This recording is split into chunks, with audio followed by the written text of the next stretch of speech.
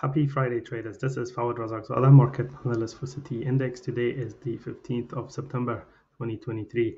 So we're looking at the equity markets and the dollar. And as you can see, the Nasdaq 100 is lower on the day after rising for two consecutive sessions.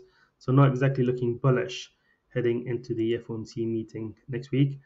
And if you look at the dollar, well, the dollar has been rising strongly of late because of strengthened US data. Today, however, the dollar index is a touch lower because of some mixed bag data. We had consumer sentiment and inflation expectations both coming in slightly weaker than expected, causing the dollar to weaken a little bit. But it has been a very bullish last few weeks for the dollar, and that trend on a weekly basis at least looks like will continue for a while yet.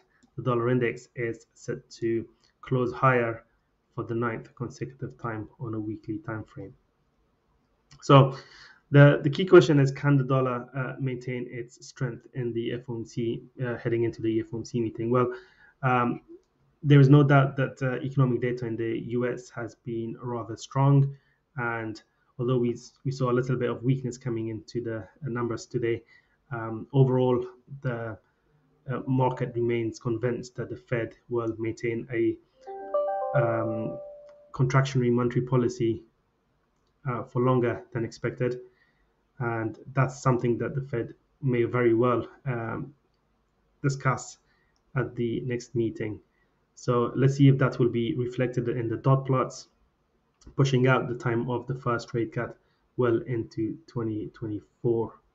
As well as the Fed, we have the Bank of England meeting and Bank of Japan, Swiss National Bank, and lots of economic data will be released next week as well.